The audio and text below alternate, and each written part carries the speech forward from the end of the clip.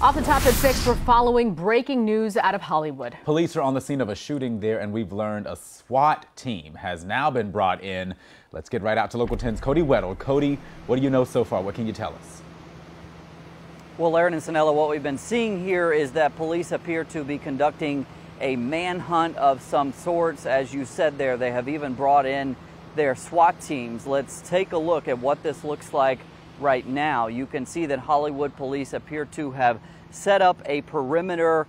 They're limiting access to this area. They have actually pushed us back just within the past 30 minutes. But let's take you to some video that we shot beyond this perimeter just a few minutes ago. And you can see where police have focused their attention as they continue this search. It's at a home located near the intersection of Fillmore Street and 26th Avenue. Police have also been flying a helicopter over this scene as well. We know as well they have also been using a dog as they continue to search for this person.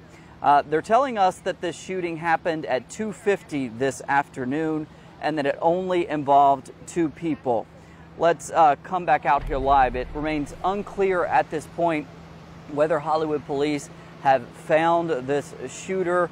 Again, the person who was shot was transported to a nearby hospital and is in stable condition. That's the latest information we have here in Hollywood. I'm Cody Weddle, Local 10 News.